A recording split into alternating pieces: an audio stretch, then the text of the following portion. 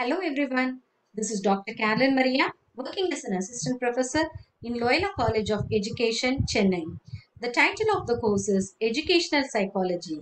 This video lecture is about Unit 4, Intelligence and Creativity, in which we are going to focus on the meaning, definition of intelligence, theories of intelligence, two-factor theory, Thurston's group factor theory, Thorndike's multifactor theory, Guilford's structure of intellect, and Gardner's multiple intelligence theory. Let's see first what is intelligence.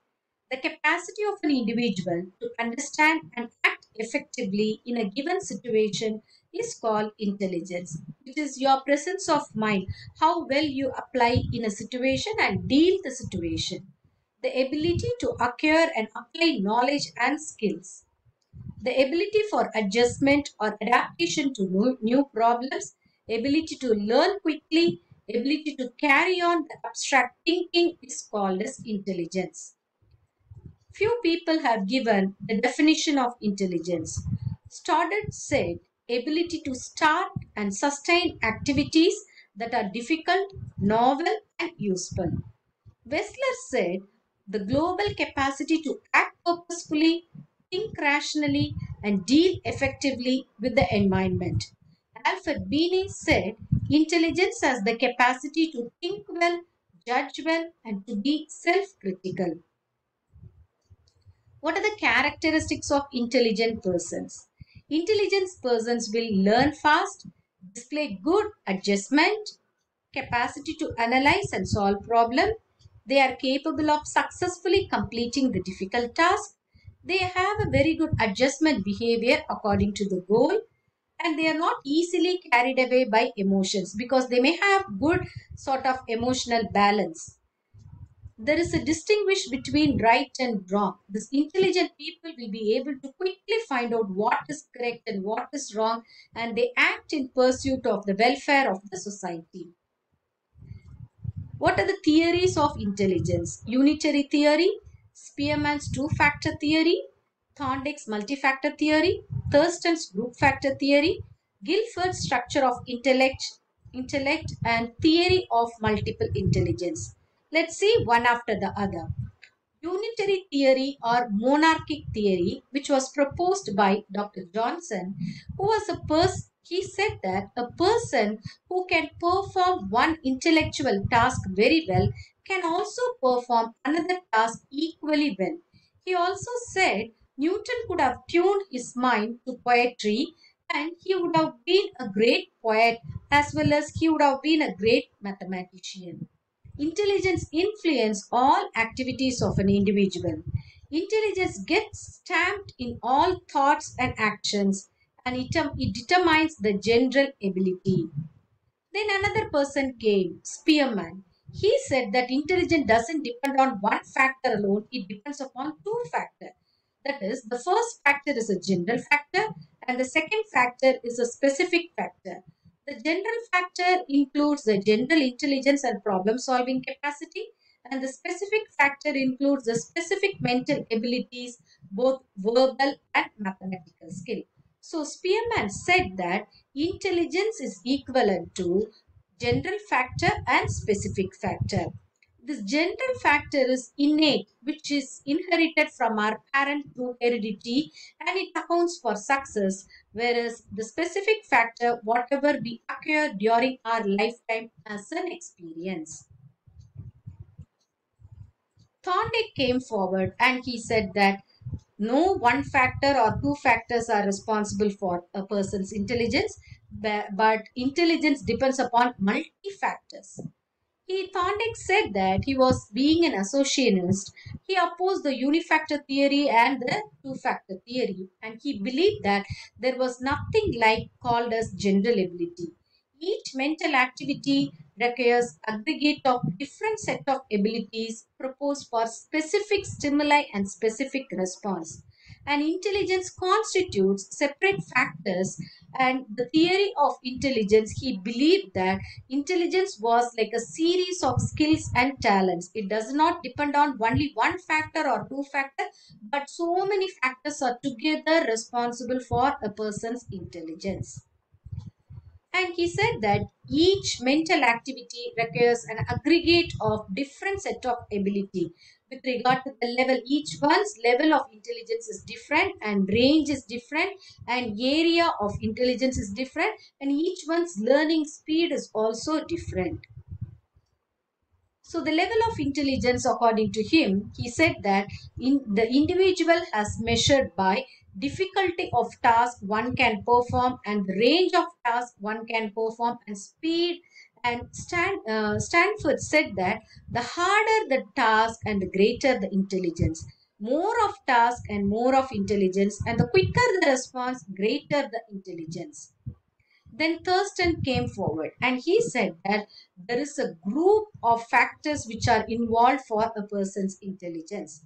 And Thurston's theory explains that people possesses different types of mental abilities, and this helps the teachers to understand the intelligence level of students by analyzing their different primary mental abilities through various mental ability tests.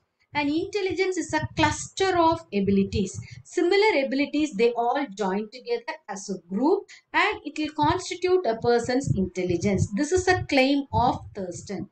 And he said that 7 primary mental abilities are there for each and every person's intelligence, like space visualization, perceptual speed, numerical ability, verbal comprehension, word fluency, rote memory, and reasoning.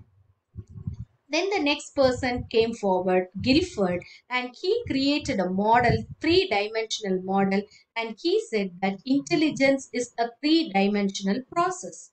And he was an American psychologist, best remembered for his psychometric study of human intelligence, including the distinction between convergent and divergent prediction.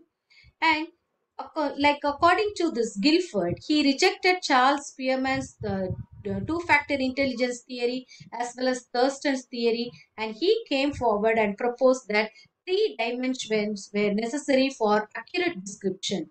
And he has said that there are 6 operations on 5 content and they produce 6 products in a 3-dimension format. And he said that 180 factors are responsible for each and every person's intelligence.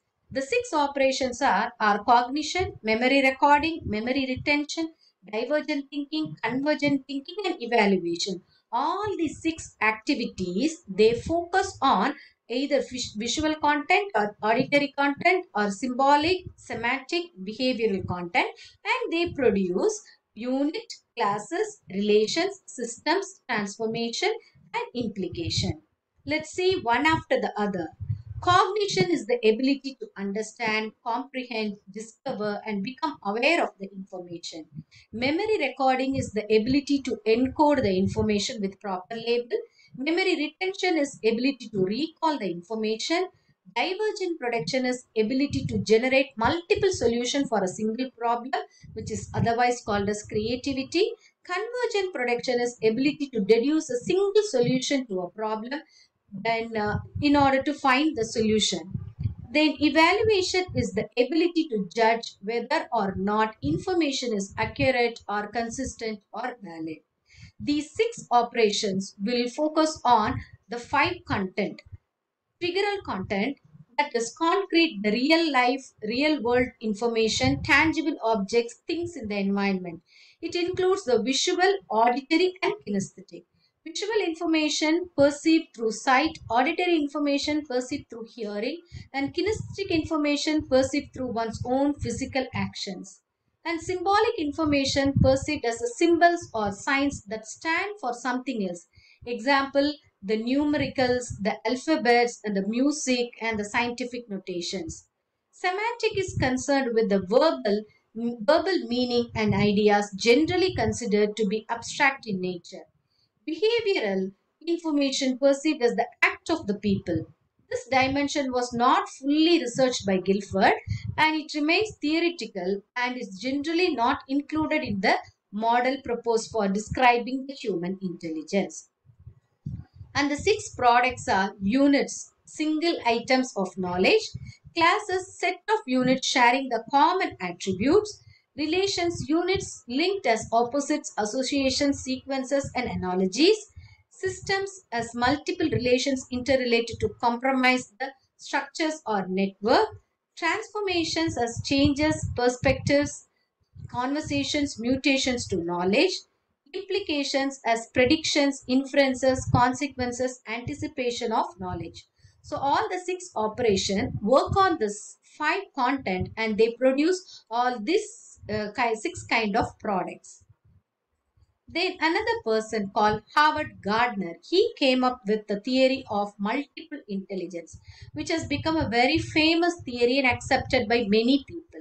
According to Professor Howard Gardner, there are 8 ways or eightfold in which the human beings perceive and understand the world.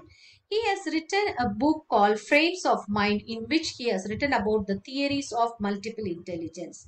He said that attempting to assess the mental abilities by using a single measure called IQ. And these are the 8 kinds of or 8 types of theories intelligence he has proposed.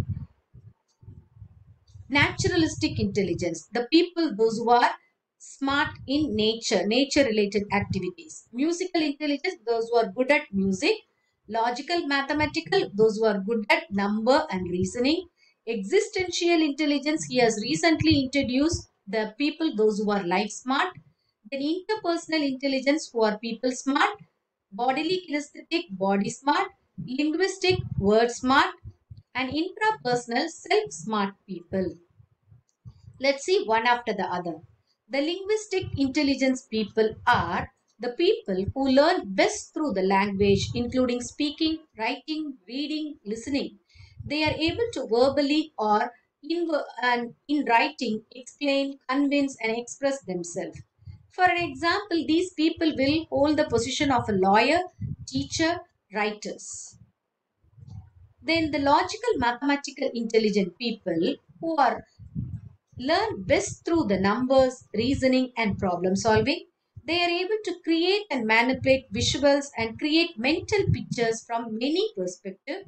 They likely to weigh, measure, calculate, and organize data. Example, you could see the people Ramanujam and Einstein. And visual spatial intelligence, these people who learn best visually and tend to organize their thinking spatially. They like to think and create pictures. They are also drawn to information that are presented in visual form. Example people are the architects, mechanics, sculptor, sailor, engineer, painter, carpenter, goldsmith. Bodily kinesthetic intelligent people who are best known for their physical activity. They are able to manipulate and control objects as well as express their ideas through movements. For an example, the surgeon, dancer, sportsman, therapist, actor, gardener, magician, builder, hairdresser, stunt person, all these people are bodily kinesthetic intelligent people. Musical intelligent people who learn best through sounds. They are able to use inductive and deductive reasoning and identify the relationship in data. Musicians, singer, songwriter, music teacher, instrument maker, composer, DJ, voice coach, music producer, music editor, violinist, guitarist, and all the other people are called like that. Interpersonal intelligent people who are learn to best through the interaction with other people. They are able to create synergy in the room by being aware of the feeling and motive of others. For an example, the politicians, salesman, PRO, receptionists, teacher, actor, team leader, HR people, business executive, and coach, all these people will go for a lot of negotiation.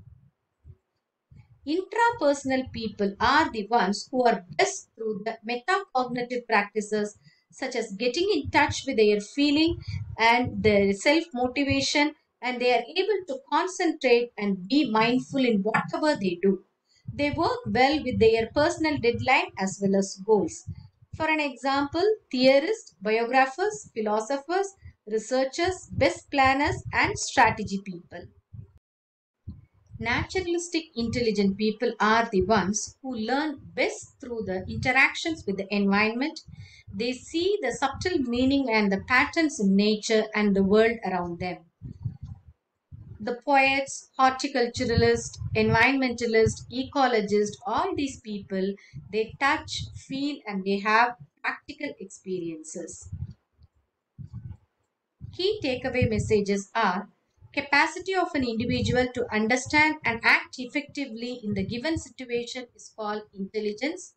Intelligence is a cluster of abilities. These mental operations then constitute a group called group according to Thurston.